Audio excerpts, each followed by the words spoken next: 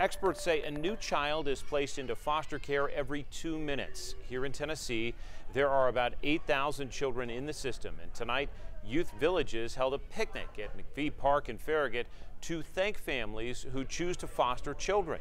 Families we spoke to say fostering has helped them grow.